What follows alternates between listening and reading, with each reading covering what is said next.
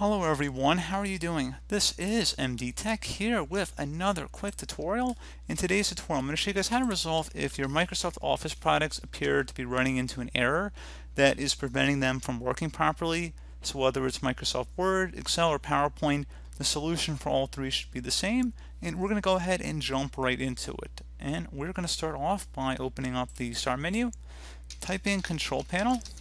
Best result should go back with Control Panel, so go ahead and left click on it to open it up. View by large icons, and then select Programs and Features from this list. You want to go ahead and locate Microsoft Office and select the Change button. Select Yes if you receive a user account control prompt, and select Quick Repair. Fixes most issues quickly without the need for an internet connection, and go ahead and select Repair. Select Repair again.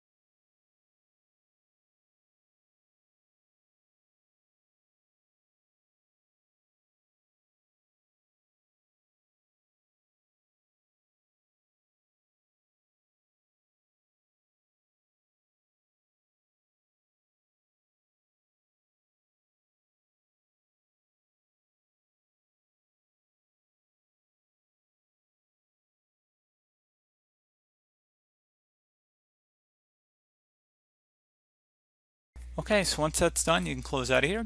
Would recommend restarting your computer, and that should honestly be about it, guys. So, as always, thank you for watching this brief tutorial. Do hope I was able to help you out, and I do look forward to catching you all in the next tutorial. Goodbye.